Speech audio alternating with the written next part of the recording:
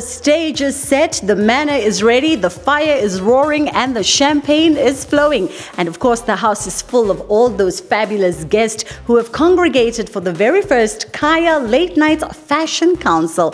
Let's go inside and meet all those fabulous fashionistas and discuss the business behind the world of fashion.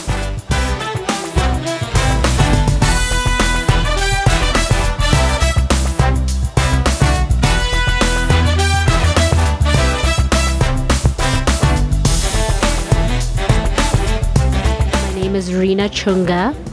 I own a brand called Rich Factory, and we are here for Kaya FM's Fashion Council. My interest in the Kaya FM Fashion Council, first of all, was speaking to LISOF students. Being somebody who went to LISOF myself, it's great to motivate and also have a story the same as a student who's in first year and be able to motivate them or be able to say, this is what I did wrong, don't do that, or this is what I did right, do that.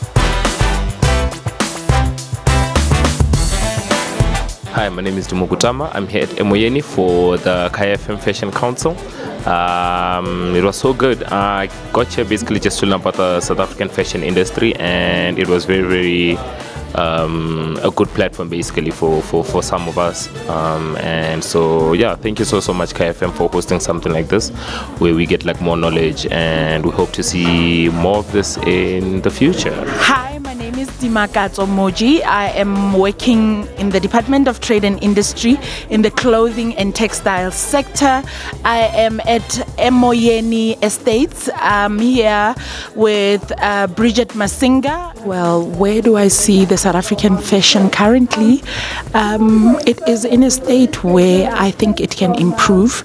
It's still at an infancy stage, I think, because we're very scattered all over the place. But I think it is a very huge platform that can grow the economy of the country. What a fabulously rich night this has been, and I think our guests will be in agreement. It's been a night of incredible debate, of idea sharing, of knowledge sharing, and most importantly, I think everybody has thoroughly had a fantastic time. So from us at Kaya Late Nights, we'll see you at the next Fashion Council.